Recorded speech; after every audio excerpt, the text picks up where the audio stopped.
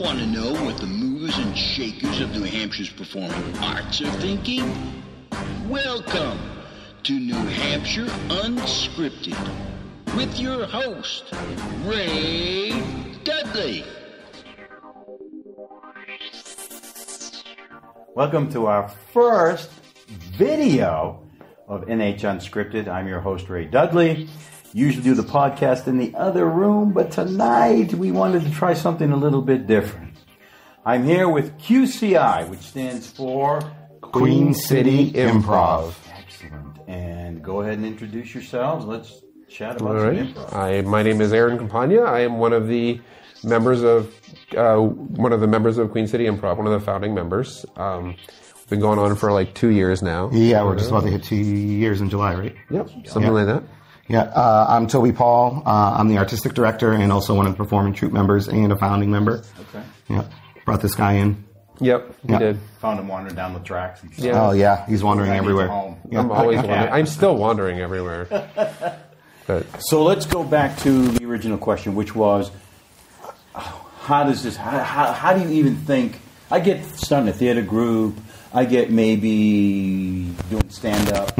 Improv to me is just frightening. So I don't get, because there's no script. I mean, there's no... Right. So how does it start? How do you wake up and decide to do improv? So personally for me, improvisational theater is my favorite type of performing.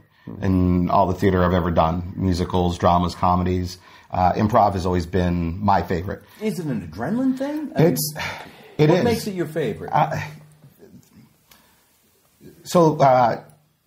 Theater, you have a script that you have to work off of, and if something goes wrong, but you have a framework with which to kind of correct the course. Improv, it's all kind of willy-nilly, so there is that bit of adrenaline rush. I think there's also a creative need that's being fulfilled, because can I do this well, and can I do it creatively in front of a live audience on the spot?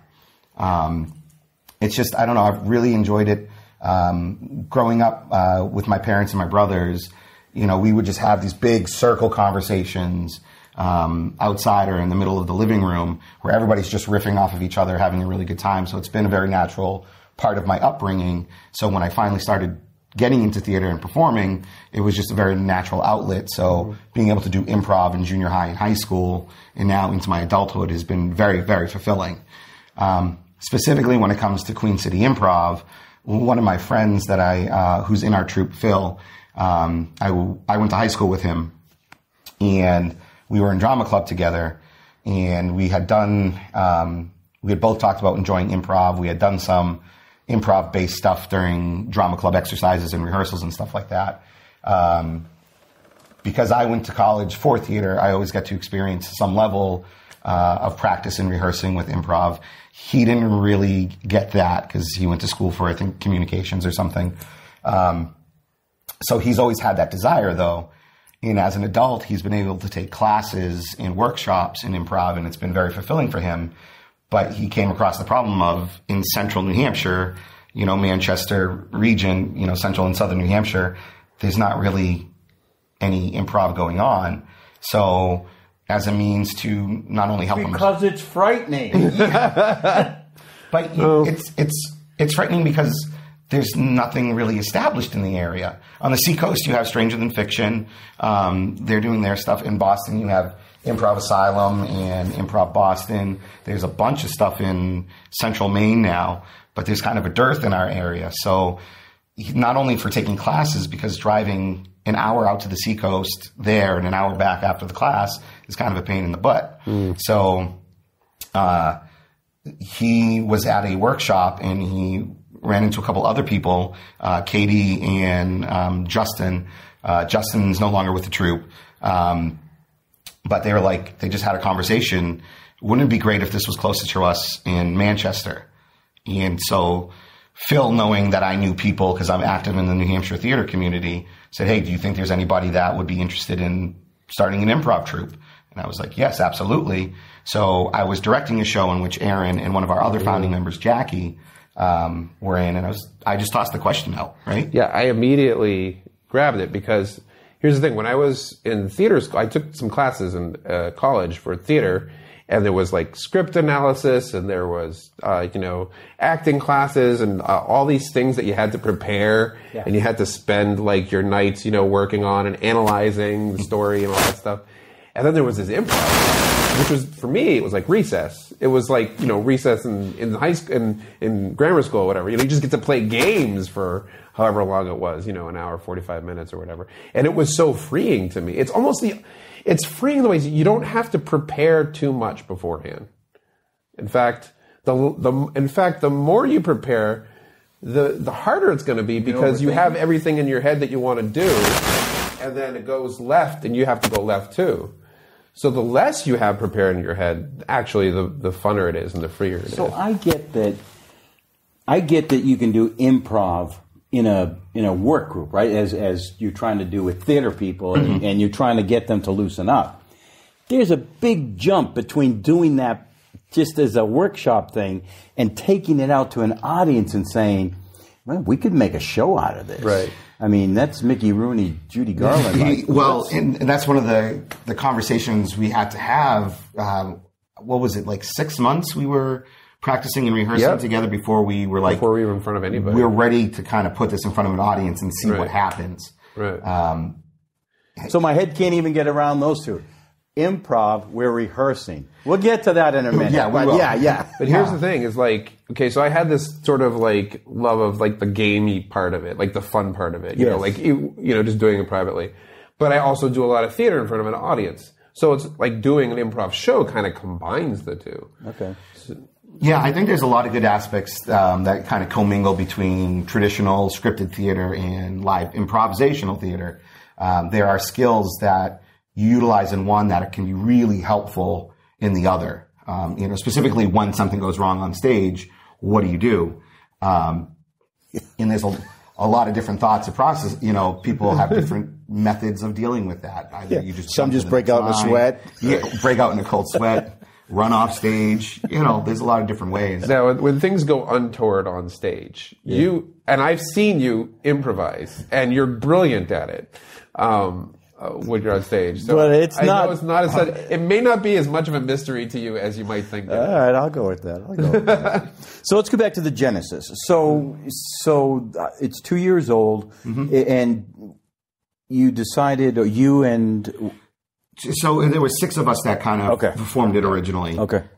We had a couple meetings at the cafe at the Barnes & Noble in Manchester, like, what is this whole thing going to look like?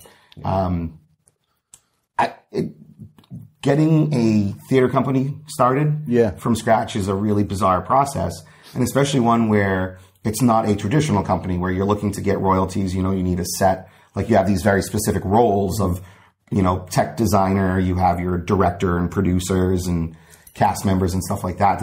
Everybody's a cast member and everybody's kind of putting the show together. I think it's one of the things that's really worked for our troupe though, because it really helped bond us through problem solving. What is the show going to look like? And I think it's really worked well for our chemistry on stage when we are performing. But yeah, we sat down and just looked at those hard questions. If we're going to perform, how long do we perform for? When we perform, because there's 2 types of improv. There's short form and there's long form. Okay. Do we just do one? Do we include elements of the other? So we kind of have a hybrid show right now. We're looking at changing it still further down the road. And how do you keep it fresh? What's just different topics, or the audience keeps that fresh? There are several different things that we've been doing. One is we're always changing up the games. We're never playing the same order of games the same way in every show. Yeah, we haven't had the same set list for any time we performed. It's always been vastly different. Right. Before we get into that, the mechanics, I want to go back. I really am intrigued about the genesis. So how many original members were there? And 6. And now there are still 6? Well, now 2 of the original members left the troupe, but we added on. So now there are 8? No, we have 10 people involved in the troupe. We have what we call the council. We have 4 people who are kind of in charge of setting any policies because, we're trying to be legitimate. So like attendance policies, dress policies, content policies. So there's 4 of us. We had very loose elections for it. It was just kind of looking at... Done at a bar. Close enough. It was a small childcare room at the YMCA in Merrimack. Just to be able to have some guiding hand, because there's such a vastly different amount of experience amongst individual troupe members, not only in improv, but performing in general. Some people, we have a couple who don't do any performing other than the improv. You mean no other theater stuff? No other theater stuff. No other theater. We have some who have had experience with improv and or theater, but it's not equal or hasn't been ongoing for most of their lives. Right. Aaron has been performing for a very long time, I know, right. But improv as a performance thing has been fairly new. Yeah, since those classes, which was like 20 years ago, I never really did it. I wanted to, but every time I wanted to, but it was one of those thoughts like, oh, it'd be fun to join an improv troupe. But then that thought would just die out. Never had that thought. Never thought of it. Yeah. I can't wait. And it was because of when I took it in college. When I took it in college, it was just so fun that maybe because I always just thought it was an add-on to help my theater stuff. It was a game, we played improv and maybe it's because I thought of that. I never thought of it as a thing. Yeah, as a thing, right? Right. Yeah, that's something I think it's a bit of a stigma with improv theater. It's either looked at as kind of hokey or low-key, or it's a tool that's used to help strengthen other skills in traditional theater. Yeah. But I mean, look at the success of Whose Line Is It Anyway? It's entertaining and it's fun, and it can be funny. But you look at the people that have come out of the professional organizations like Second City and Upright Citizens Brigade and Improv Olympics, throughout the years, like starting in the 50s, you got such major talent out there. Half, if not more, of the comedians and comic performers you see in TV and movies these days have come from an improvisational background. It's a great training ground. If you're, no matter who you are or what age you are, if you're interested in doing theater and you want to train, doing just improv, just going to like an improv open session or class or something like that, is just, and playing improv games is a great way. I've been using a lot of those principles like in theater while I was, since I've been sort of doing this. And it's like, I'm not as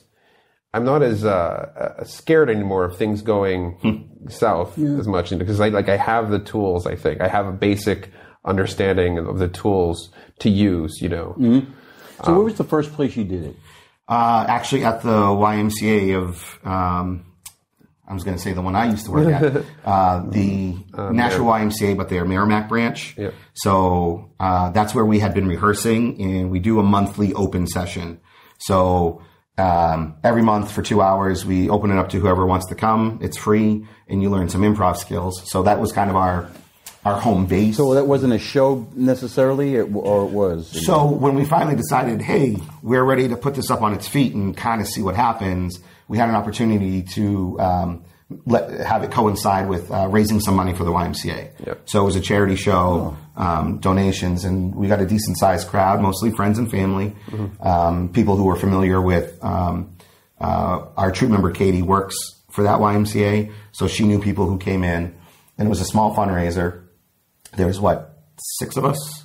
Yep. That ended up performing? I think Adam had also joined the troupe. Adam and Melanie had also joined the troupe by then for that fundraiser.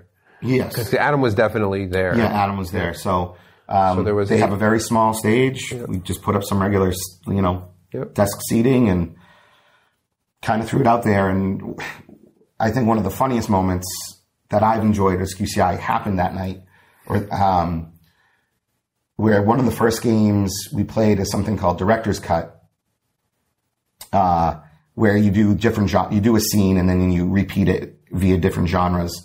And the suggestion we asked from the audience was, what is something you want to learn more about? And you just hear very loud and clear, sex. Of course. At the YMCA. At the YMCA. This is a family show. And, of course, somebody shouts that. My mother did. Are you kidding? It was my mom. You've been banned? Well, she hasn't come to one since, but that's for other reasons. It was just... I don't remember how we dealt with that. How did we deal with it? I think we laughed. And it was like, any other suggestions? Any other suggestions, and we went from there. But just the first moment that we're actually performing in front of an audience, asking for our first suggestion, and that's what we get. So do you like working out of Manchester? Yes. You do? Yeah. Yeah. Well, I live there, so I love it. Well, I know you do a lot of stuff now at the Hatbox, once a month? Or Yep. Yeah. Yeah. So do you have other regular venues that you go to? Yeah. Well, no. So far, it's Millie's Tavern in Manchester. Sorry, Stark Brewery. Stark Brewing. Yep. Formerly Millie's Tavern. Yep. And now monthly show at Hatbox. We do occasionally. We've done a couple other charity fundraising shows for the YMCA. We don't have any other regularly scheduled venues because we find even doing the two, with people actively performing in New Hampshire theater, other shows, musicals and stuff like that, being able to get a consistently good sized group to go to a show can be difficult. So having the 2 monthly shows, kind of one at the beginning and one towards the end of the month, works really well for getting the maximum amount of people. We usually have rehearsals like the week before, so it spreads out pretty evenly through the month, like show, rehearsal, for the most part. Yeah, it's a continually ongoing thing, which I think is another aspect that makes it unique compared to traditional theater, where you have a set rehearsal schedule, you know when the production dates are going to go up, and you're done with the show after that. We always have to come up with new stuff. Like you asked, like, how do we keep it fresh? We're rotating games. The cast list changes from show to show. We're trying new, different things all the time. So it's... Plus, we're having those shows now where we're putting everyone's name in a hat, and we're putting all the games in a hat, and we're having the audience member pull games out of a hat, and then pull players out of a hat, and that's who's going to do that game at that point. So we're not... It's kept fresh. Nobody ever knows. Nobody ever knows who's going to do which game. Yeah. All right. So you brought that up. So let's get into the structure. So I want to start with, you said before you perform, you rehearse. Yes. Since it's improvisational, how does that work?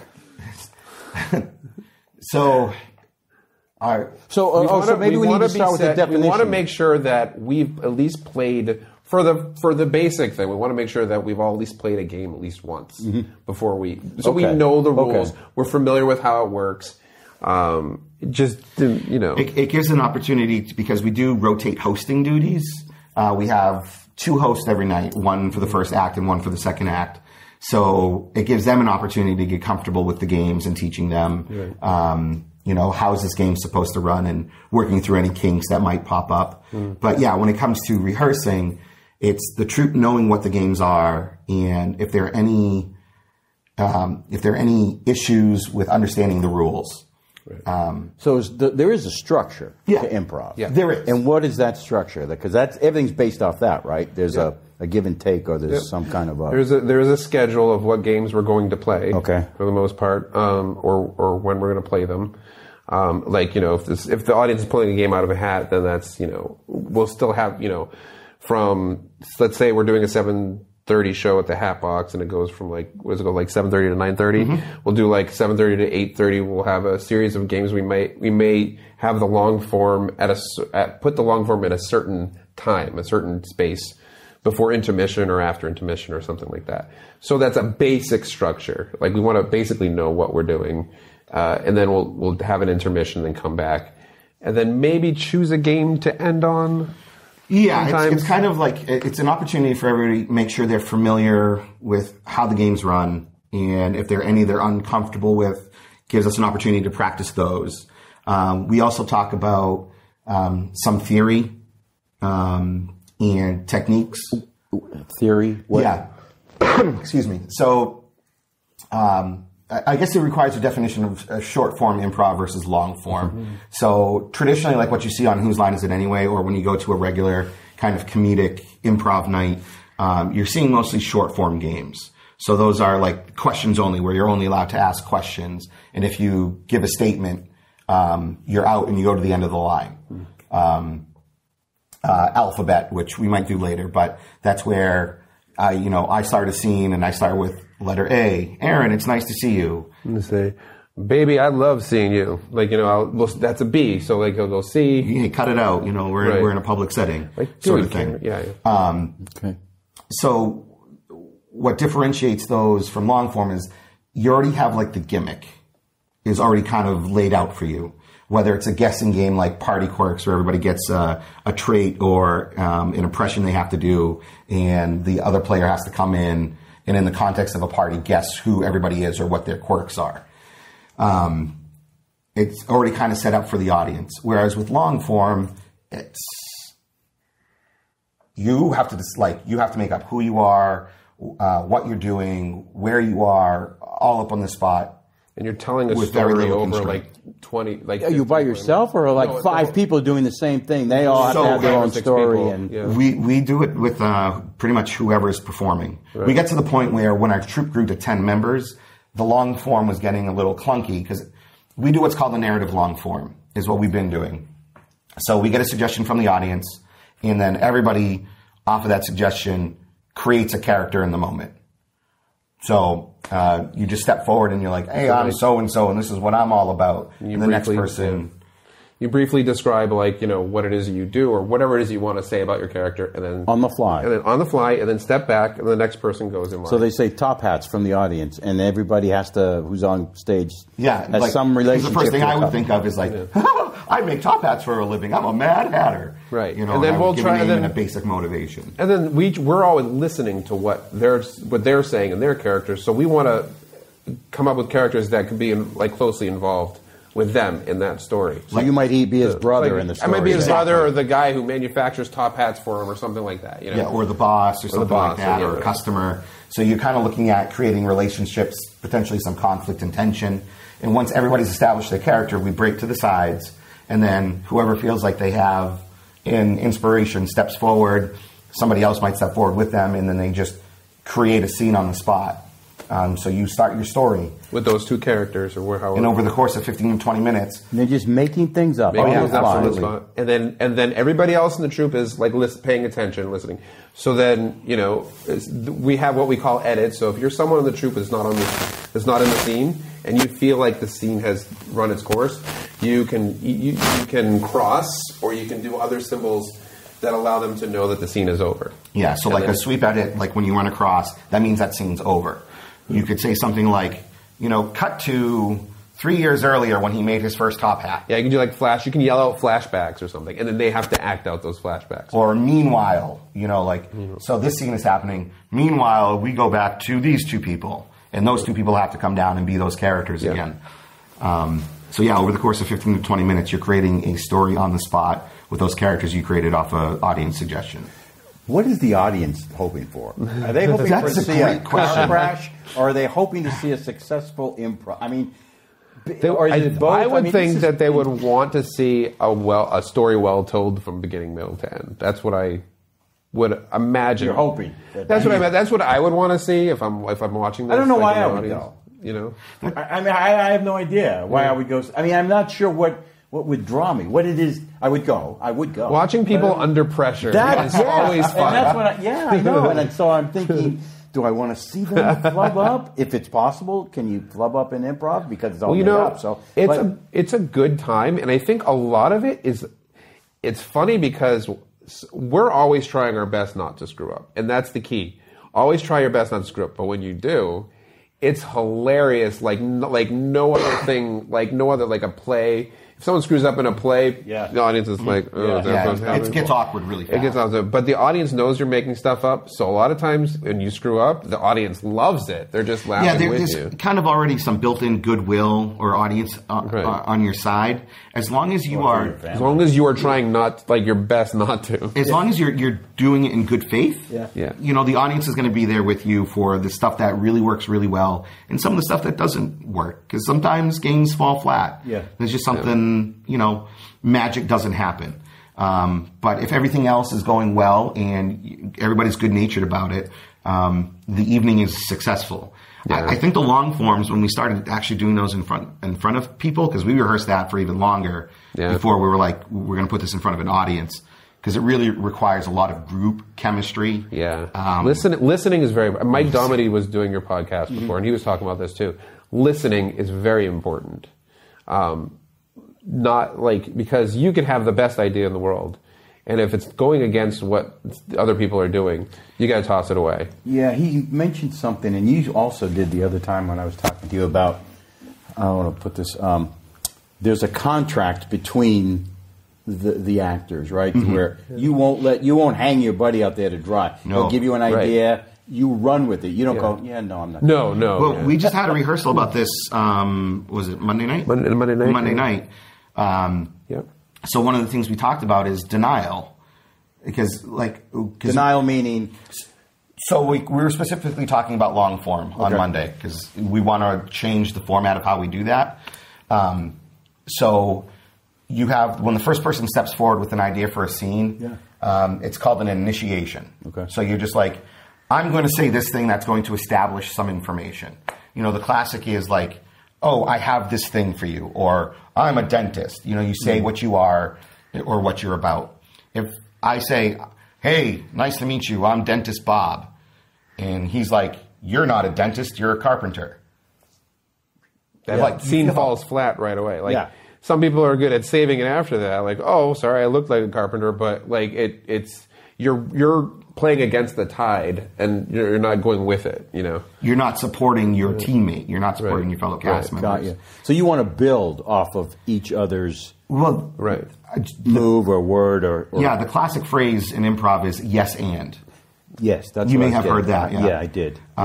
So the idea is that you agree to what has already been established or said. That's the yes part. Yes, I agree. And you add more information. Gotcha. And you put something else. Yeah.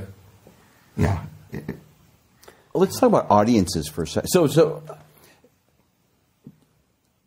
are there some types of audiences which like just love this stuff? Or will you love to perform? Is it Millie's Town, wherever is that a better audience than maybe what's happening? I don't want to denigrate. They're very different audiences. In what way? So Stark Brewing is a bar in pub. So you get food and you get drink. It's a much more relaxed, casual atmosphere. We are literally as close to you as we would be the audience there. There's very little to no separation between Are they the cast. involved? I mean, because I did stand-up once. Only once. Only once. It was down in Boston on Com Ave. Yeah. Nobody was paying attention. It was a bar full of people. There's a margarita blender going in the background. Oof. People are yakking and yakking, and you're sitting there with a 3-minute spiel. We've had some pretty involved audience members at Stark. So it's Stark because they're eating and even when they're going up to order a drink, they're being very respectful. Throw about something it. out, or no? They'll throw things out like when it's at the proper time when we're asking them.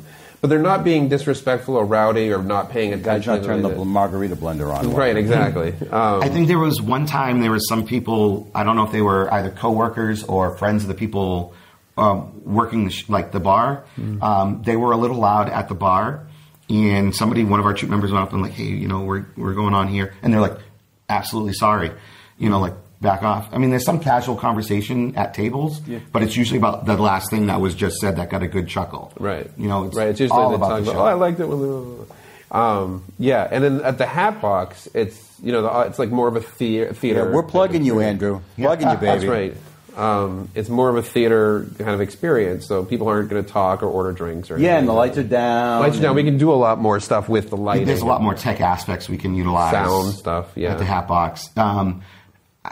I would say they're a little more reticent to give suggestions from the get-go at the Hat Box because that's not a traditional thing when you're in a theater to have that interaction. Doesn't have that pub atmosphere. Right. Yeah, exactly. Right. You're going to see a show, so I'm going to sit down and see a show. Yeah. Why is an actor talking to me? They want information from me too. It was uncomfortable too as an audience member if you're not used to interacting with people on stage. Right. But we never single out any audience members, so it takes away some of the discomfort. Yeah. And also, we'll say, we need a suggestion for a location, and then it might be silent for a bit. But then once one person says a suggestion, then you get all these ideas from the audience. Because, it signals the audience, okay, we're just part of a group here. Broken down. And there are some games that, you need a list of things, like World's Worst, you typically need a list of professions. So when we do games like that at Hatbox, we look at having whoever's hosting go out before the show. So when everybody's sitting down and, taking their coats off, getting their waters and their snacks, chatting with them and kind of You're out there early interacting with them? We're realizing that's better at the Hat Box. Yeah. Because it loosens them up so that when they do sit down and the show starts, they're a little freer and more comfortable with the cast. Yeah, so they're not expecting a performance as much as that now they're involved. They know that their ideas might be involved, stuff like that. So, and it's a very sort of casualizing the atmosphere of the theater. Do you have any stories of either a best or a worst night? I mean, have you done a venue and you show up and there's like bikers? I mean, this is going down. We haven't ran into any audiences that have been like I would say outright ladies hostile. Right. Yeah. So far we've been pretty lucky in that respect. We did have a show recently where it was a small audience. And there were 2 audience members who sitting in the very front who seemed determined to have the worst night possible. Like, they sat down with scowls on their faces and all night, regardless of the content. So they show up at an improv night. In the front row. Angry to start with. And regardless of the venue, we're so close to the audience, it's noticeable. You can't. It was a smaller crowd, especially, too. So that automatically set kind of a weird juju between the performers and the audience. It was weird. It wasn't an awful show, like it didn't crash and burn, but it had a very definite lower energy that could be felt through it. Yeah, Mike had said that one of his was they did a camp, I think, or something like a camp. Yeah, and none of the kids cared. They weren't. Yeah, they just weren't into it, and so they're like. Shut the show down after. I've been really surprised at how into it the audience has been for the most part. Consistently. Like, especially it's dark, maybe it's the alcohol or whatever, but like, we've had larger audiences and smaller audiences, but the energy feels the same. Yeah. The energy typically feels the same. That's very interesting because that's not always the norm. Right. Larger audience tends to be a little bit quieter because they're afraid of speaking out. Smaller ones tend to be a little. Yeah, it's totally not like the kind of thing. Like that's true for a lot of theater. That's true for a lot of shows. But the improv is kind of different, and I think part of it is that they get to participate if they want, and then once you participate in something, your energy level kind of raises, and then that sort of raises the level of the people around you, and kind of spreads. That's my theory. And we have, especially at Stark, because we've been there longer, we have regulars who come see the show. They're either friends or family of cast members. Really? Who come. There's some who have come almost every month, which we weren't expecting. Like that would be a regular thing. Because that's one of the questions about the viability of an improv troupe. If we're doing a monthly show and you've seen it once, what's kind of the incentive to go again? Like a magician, right? Exactly. So I think part of how we've answered that is by keeping things continually new and different for the sets. But they are regulars and they come and they know what to expect. So they're ready to throw out things. There's a group, friends of our member Melanie, who come very consistently. They have a favorite game, two-headed interview.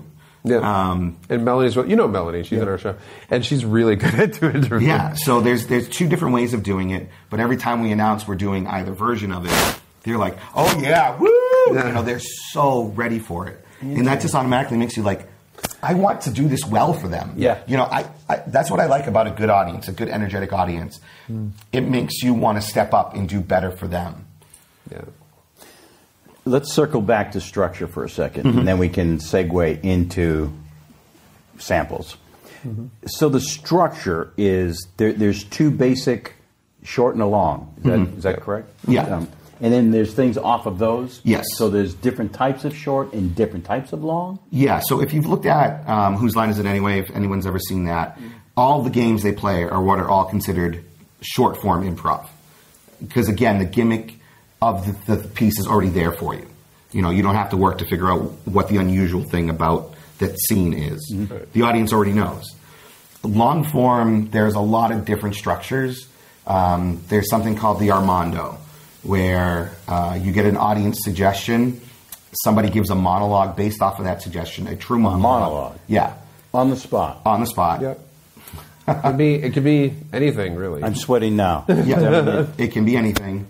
And then you just do. It can be a monologue. You're talking. There's people who can't memorize a monologue. Never mind. You don't have to memorize But anything. You just talk. Oh my God. The one thing about that, though, is the monologue has to be true. It can't be a made-up story about that topic. So that kind of makes it easier for the monologist. I think. Yeah, I think that's what they're called. That is, monologist. I did Yeah. hear that word in professional settings. So, it's kind of telling an anecdote, which makes it easier. But people the other performers who are listening end up pulling pieces of that monologue out to create scenes for like 20 minutes. So if I was doing a monologue about me putting my cat in the dryer, Right. then you would start. We could do things about that, or like Schrodinger's someone's dryer wife cat. coming, like what happened to the cat, and that whole scene about trying to skirt around the issue, blah blah blah, because maybe the cat didn't do so well in the dryer. He didn't. Sorry, but he didn't. But yeah, you do 20 minutes worth of scenes based off of information pulled from the monologue. Right. The long form we're working on is called the Herald. So again, you get a suggestion. There's a couple different ways to do an opening to generate ideas. You could do a monologue. We have a couple talented singers, improv singers, so they can maybe make a song up on the spot. That impresses me. That's impressive. Word association, like you just throw ideas out there. It's a little more structured where you do sets of 3 scenes. So you have scene A, scene B, scene C. Then you have a little break in between and you play a game or something like that. Then you have scene 2A, 2B, 2C. So it's a continuation of the previous one. And then you do another game and then you wrap them up in a third. There's the completely organic long form, which is you just go out in front of an audience, get a suggestion, and make everything up on the spot. Which...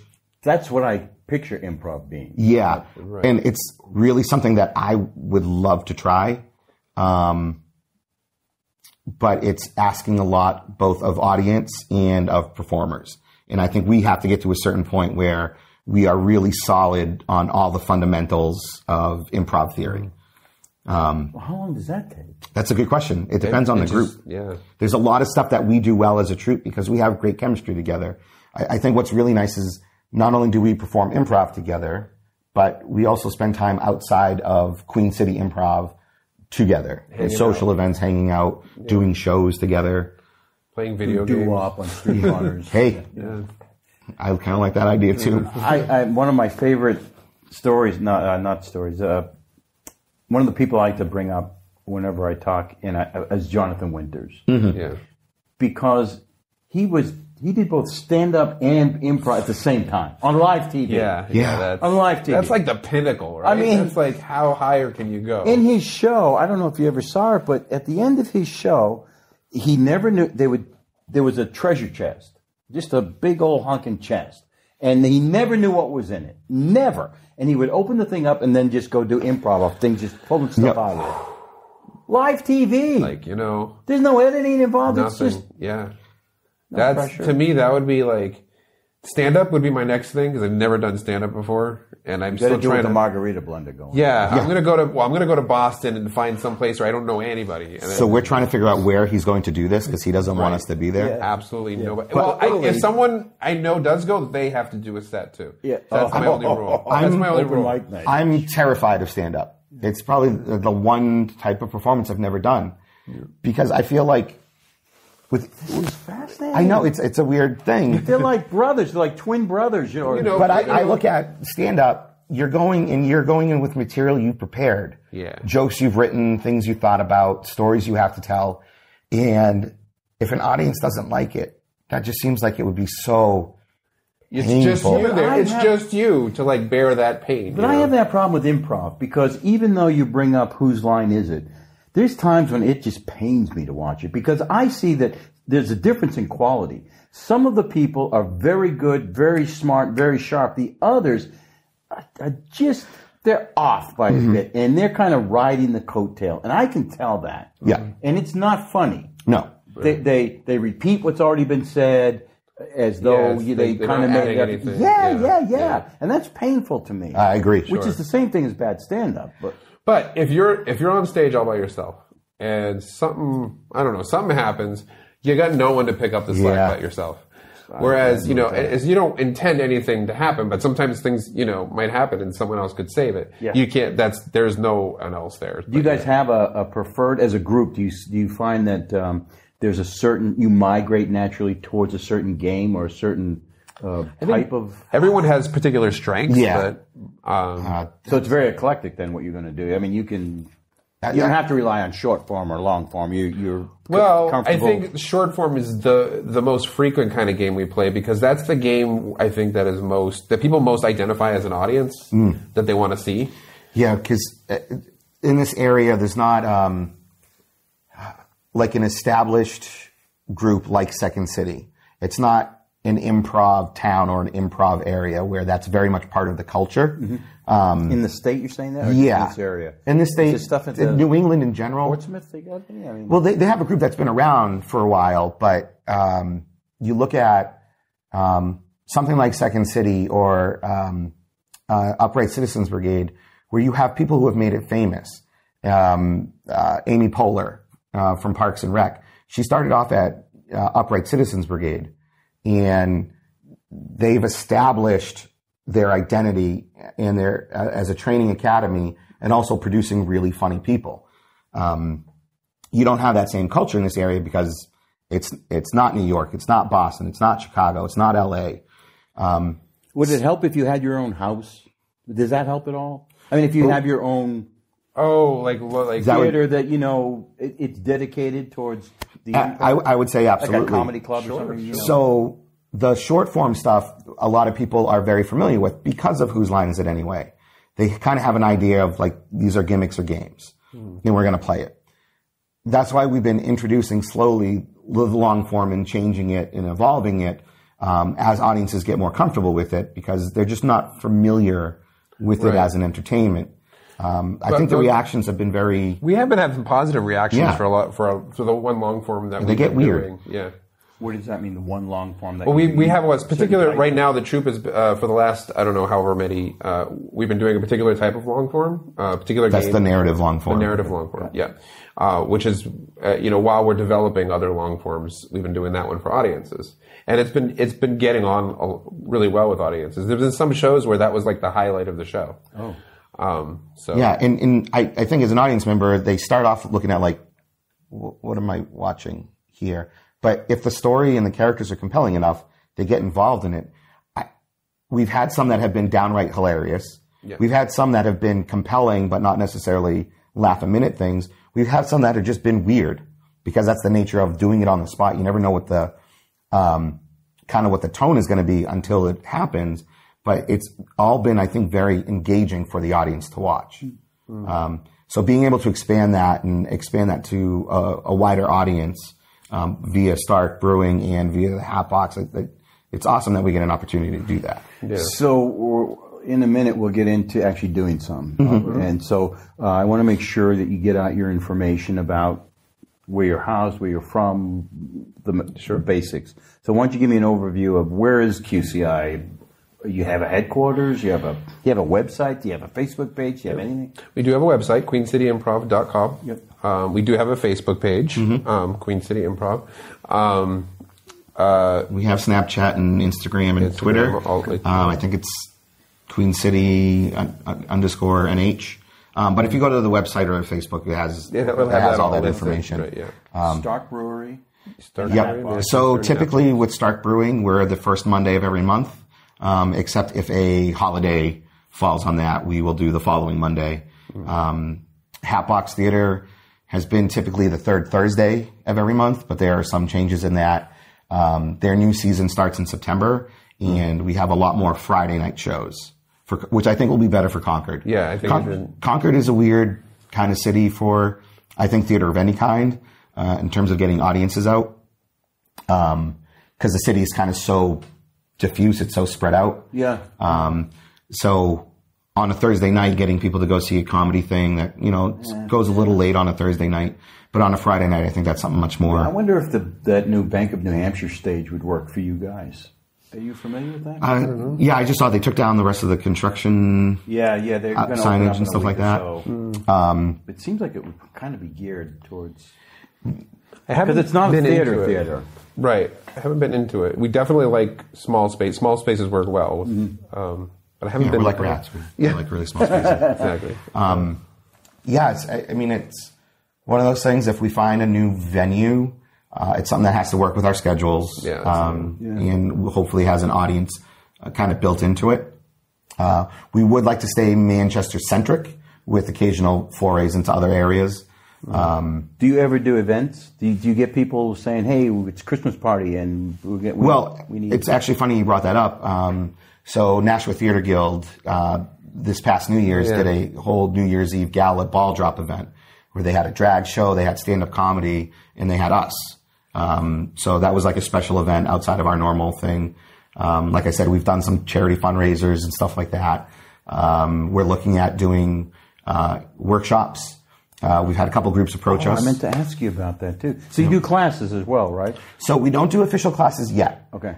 We have just finalized some things that will allow us to do that because like insurance is important. So we now have insurance so we can go into other buildings and spaces and kind of do things on our own. And we just finalized the structure of how we want to run our classes.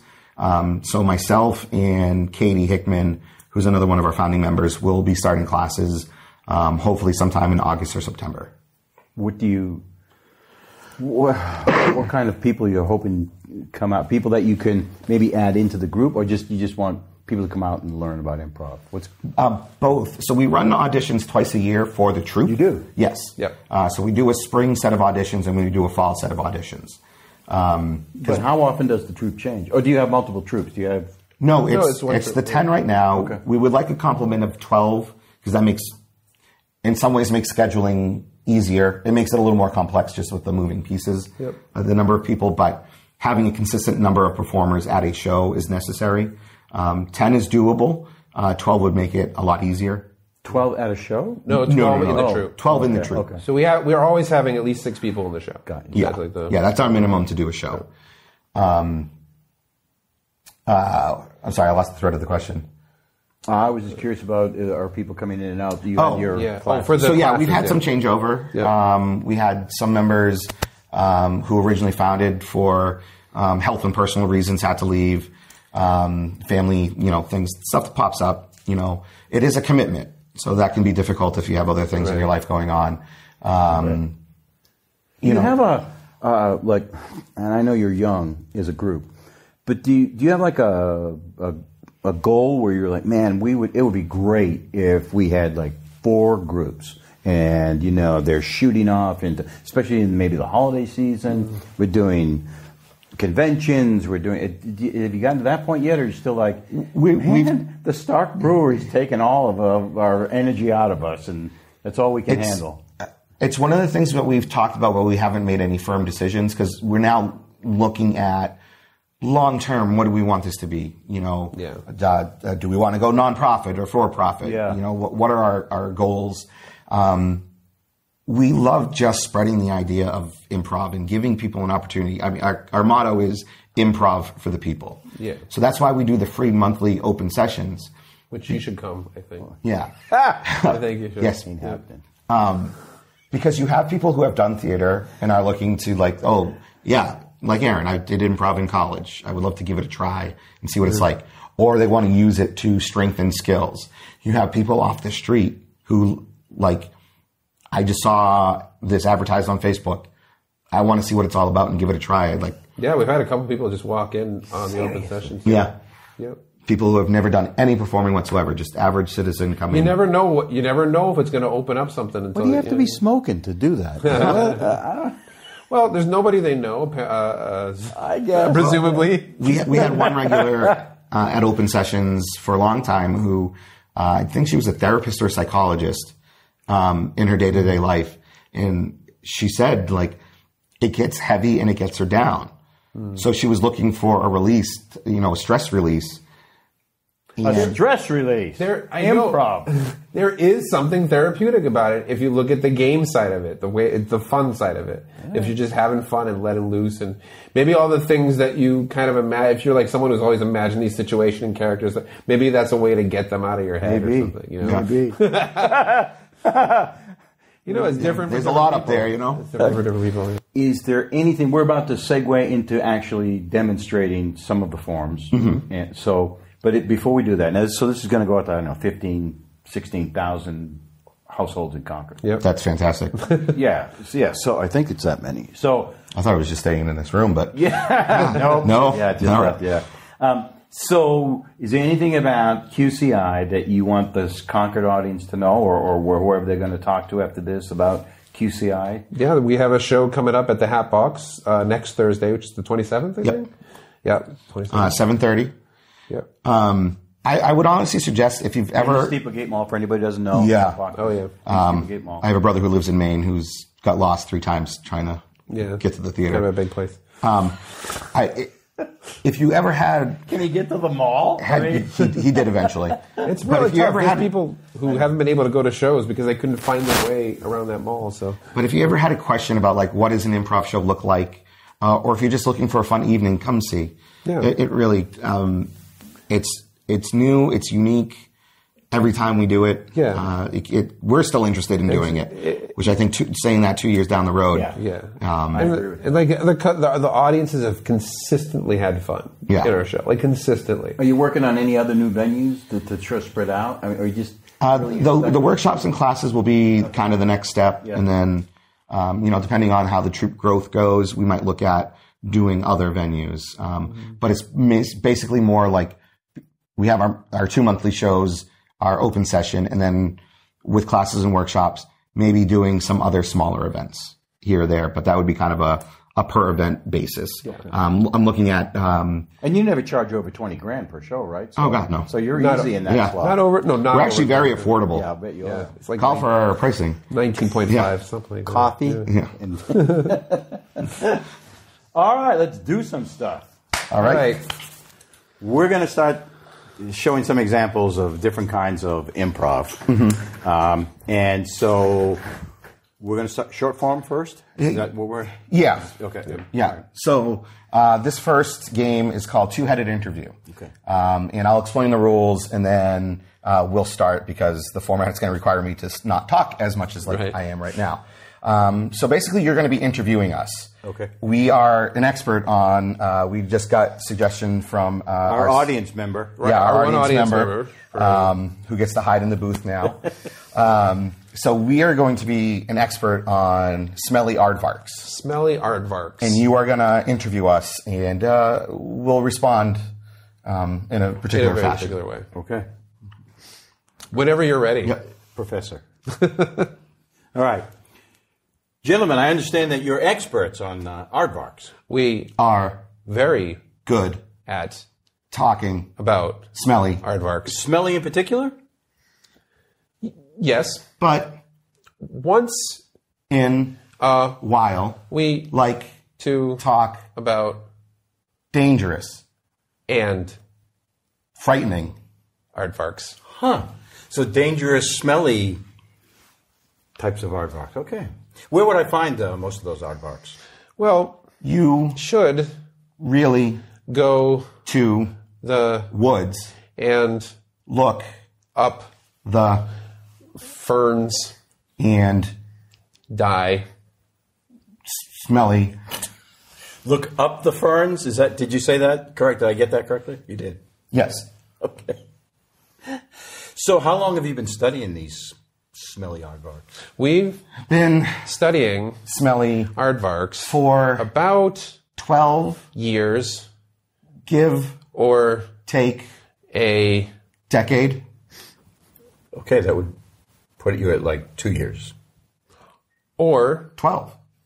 or No, 22. So are you both equal? Do you specialize? Do you have specialties for? Do you like do albino aardvarks and you do only ones in heat? What happens there? Toby Really loves albino aardvarks. because Aaron loves Chewy aardvarks. Interesting. Very interesting. Chewy. Huh. So, do these animals, do they congregate somewhere? Where would you find like a family of them? usually in McDonald's. Okay. McDonald's. All right. Do I keep going? it's Up to you. It is. Or do Or I run across the stage we and could. that's the Stop. game 2. you want to go? Sure. Okay. That's what Cool. he said. Okay. So That's what he said. there is a variation Smelly odd rock. of that where we would speak simultaneously. So we would at also the same we time. supposed Still to- two-headed, but yes. Yeah. how does that work? Well, Okay. So ask a question. Just so Sure. we'll- Sure. Gentlemen, what school did you go to? We went to very good school called Jesus. Something painful about that.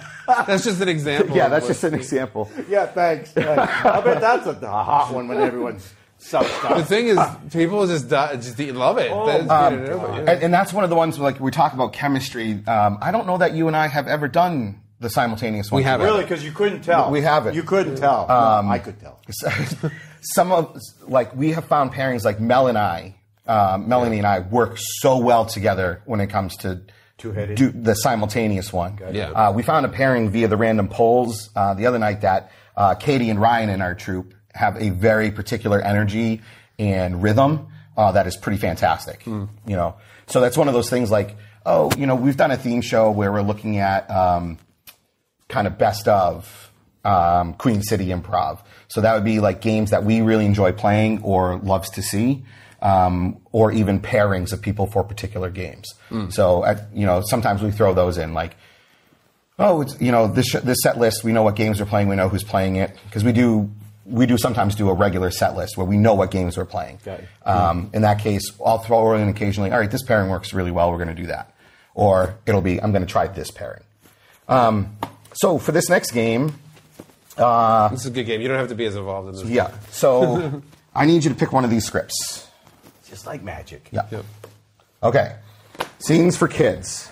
Scenes for kids. So this is called Actor's Nightmare. Karnak. It's based off of the play by Christopher Durant. Ever seen it? No. Okay. Oh, okay. So the whole idea of that play is there's an actor who doesn't know the lines to the play, It's something like Hamlet or something, right? It's like very, yeah, very- some Shakespearean, and no one else has showed up and has to perform the show. So I think it's tech people are on script, and she's all on her own. So for this, whole play. for the whole play, so I'm going to be reading my lines from the script. I know what I'm going to say. Okay. Aaron does not. Okay. So between pages 6 and 60, can you give me a page number? 32. 32. Okay, Aaron, whenever you're ready. Well, do we want a suggestion, like a location or something? Or a relationship. A relationship? A relationship. Boss and worker. Okay. They were not. Look, I promise you, they were. They were trying to break into the computer, and I'm trying to figure out, before I can log on, how I can get through it. Marcy Goldberg's a big fat jerk. Yeah, it was probably her, but I can't get through to her number. Cheater.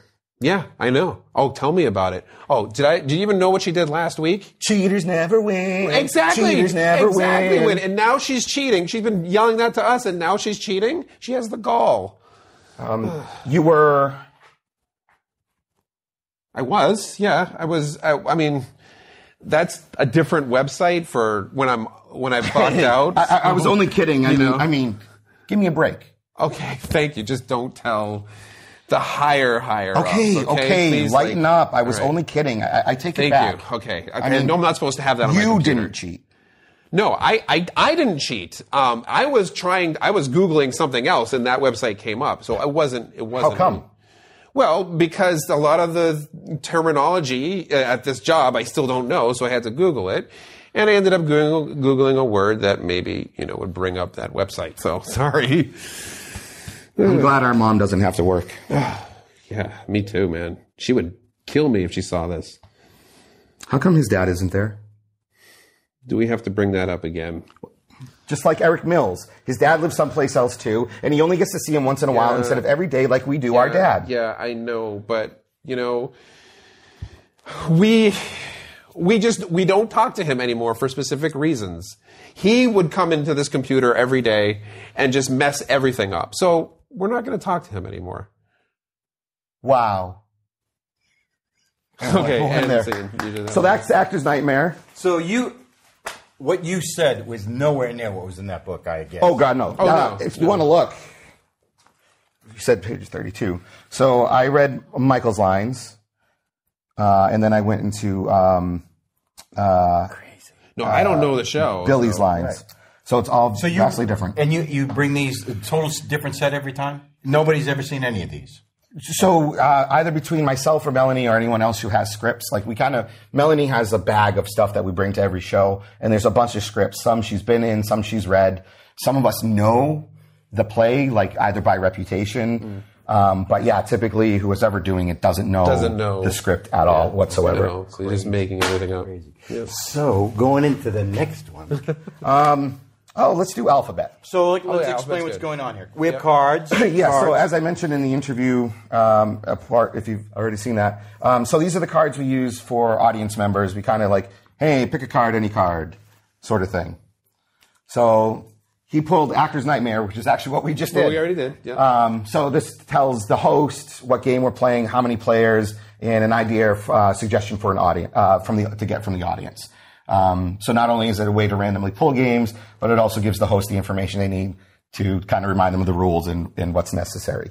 And we also have in here cast member names. They're usually separated, but I got them in one pile right now. Yep. So this is what we've been utilizing for our completely random blind sets, as we call them. Do you have?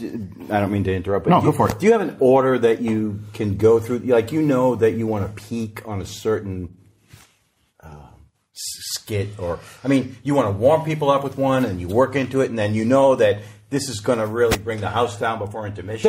There are certain games that have found have more audience pleasing, like to just get something started or to like finish on. Sure, yeah. Well, that's always audience pleasing. Well, I didn't mean.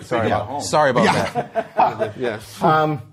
When it comes to the actual structured set lists, when I sit down as artistic director and make a set list, whether it's based off a theme or like trying to figure out how many people we have, I look at a game like Questions Only. Is a very simple line game that involves everybody in the show.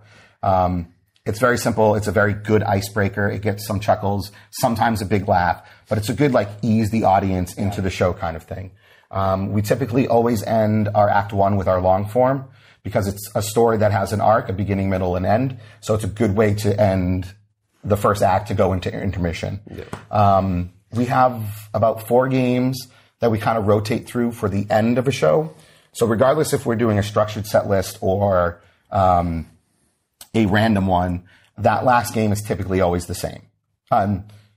It's always nailed in stone what it is. We know what it's going to be. So there's the format. So it's like Irish Drinking Song is a very it's got a rhythm. Everybody's cheering in. It's I-8-8. And sort of make it, you don't have to sing really well to do it, so that's why.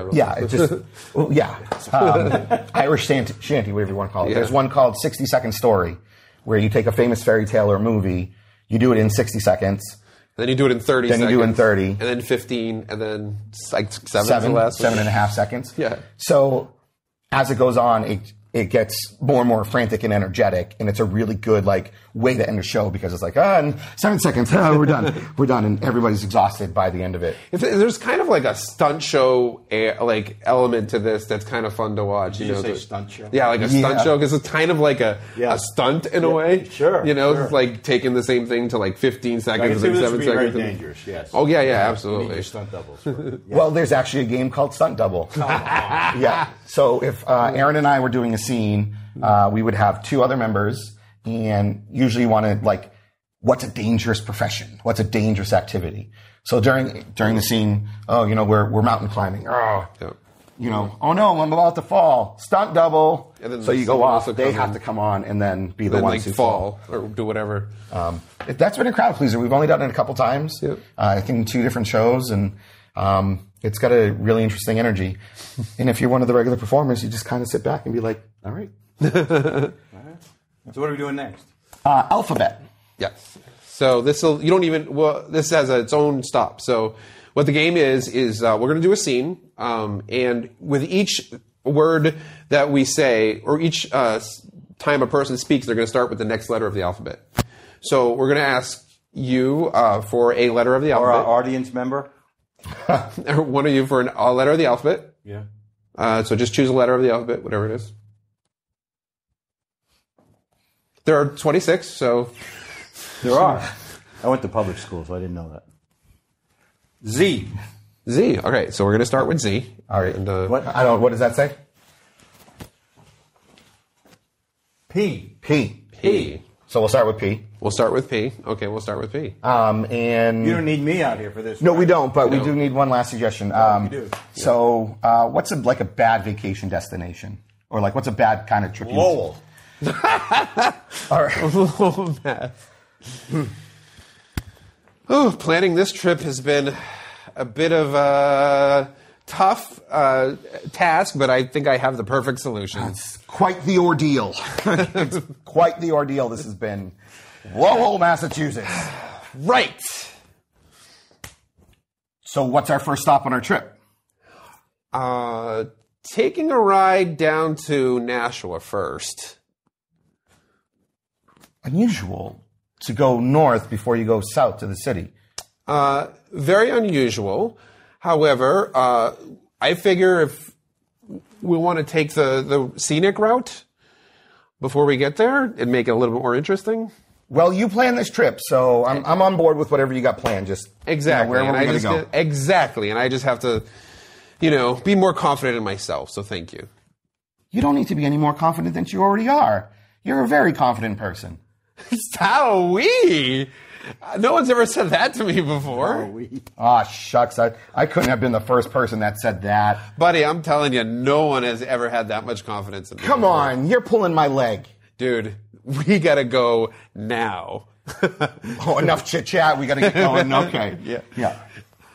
Frankly, you're the only person I want to take this trip with. Gosh, that really hits home. I feel the same way. Home? Huh. I miss home. Ithaca's is so far away, but we decided we're going to take this trip. Just stick with me, and we'll get to both places. Karen, I'm so glad you're in my life. I really don't know if I've expressed that enough, but I'm so glad you're in my life.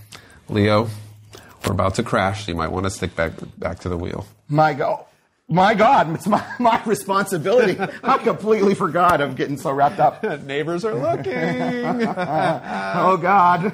Hi. Perfect. And that is alphabet. That's fast thinking. I couldn't even remember that. I'm like, wait, what letter are they on? What? Oh, we are what? Fully successful 80% of the time? Yeah, I would say With all the letters? it's higher than 50. I think. Yeah. It's higher than 50, but not by much. Because we typically do it with 3 people, which Right. adds some dimension, especially when you're moving around. Everybody's moving on stage for whatever reason. So the order you start with should stay the same, but like if somebody goes across the stage and they're on that side, they get confused and they start losing letters. But that's one of the games where the audience is on board with it. Right. Because And they're like, that's oh, they missed one. If someone missed one, typically the audience just cracks up or doesn't even notice one or the other. X's and Z's usually get a good laugh. Yeah. People trying to... Yeah, I was watching for it. Yeah, we fudge it a little because we shouldn't technically be using a word like exactly. Because it has the X sound, but it doesn't start with the letter X, Right. so it's a little But cheating. there's so many, other than Xerox and Xavier, there's really quite a few words. Xanadu, xylophone. Xanadu, xylophone, yeah. You're going to have to just have a mental list. Yeah. Yeah, it's a tough one sometimes, depending on the letter. All right, that's good. How we doing for time? A little bit of time? You want to wrap it up? We'll get ready to wrap it up. You have one more you want to show? So do we just want to give a quick example of how we start the long form with the narrative? Just Sure. We'll get a suggestion. Sure. We'll do some quick word association, and then we'll create our characters. You okay and with then that, Matt? You okay with Should that? take like 3 minutes. All right. Okay. Yeah. So we're going to do some long form, or they're going to do an example of a long form, work into it. So. Not a full one, just kind of the intro of Just how how we we start out, would yeah. start the base. Yep. Yeah.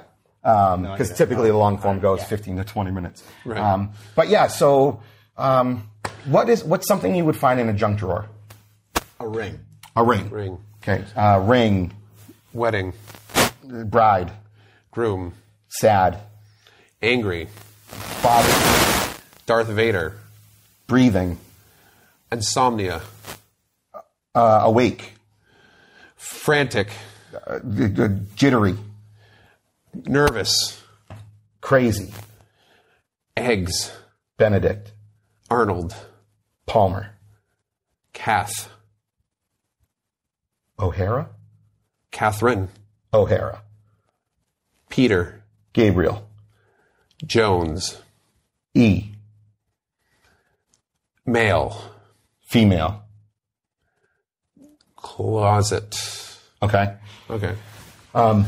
So that's just word association. Just Yeah. Generate some ideas. Some ideas, yeah. So you're not in the game yet. This Not in is the game No, yet. this is This just, is just how and we then prep for so it. we would create characters. All right, go ahead. Yeah. Hi, I'm Catherine O'Hara, and I have a problem. I've lost my wedding ring. Where did it go? I don't know. It was so meaningful the day Dale proposed to me.